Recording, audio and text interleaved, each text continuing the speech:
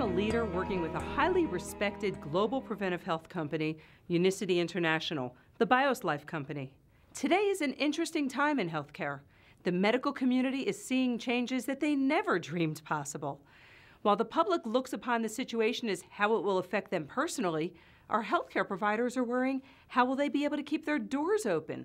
Their overhead is higher, their reimbursements are getting lower, the demands from the insurance companies are getting more strenuous, more time-consuming, less time with the patients, more time doing documentation.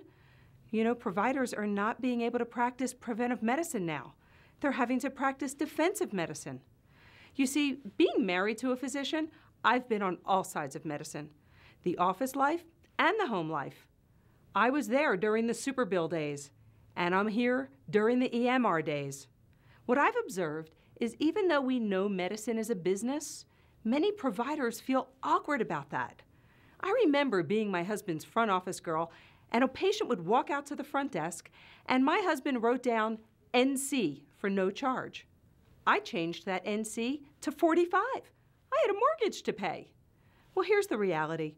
If you don't make money, you can't pay your rent. You're forced to lay off staff. You're forced to sublet space to many other providers just to be able to bring down your overhead. So what options are out there? Providers don't want to compromise their credentials and involve themselves in things that feel foreign to them. Well, the purpose of this video is to invite you to open your mind and embrace some possibilities, to inform you of something extraordinary that medical providers from all specialties are integrating into their treatment strategies all over the world, and to involve you into what could potentially be the smartest medical business decision you've ever made in your healthcare career. We have something that nobody has, something that is the solution for the #1 concern, not just in this country, but all over the world: obesity.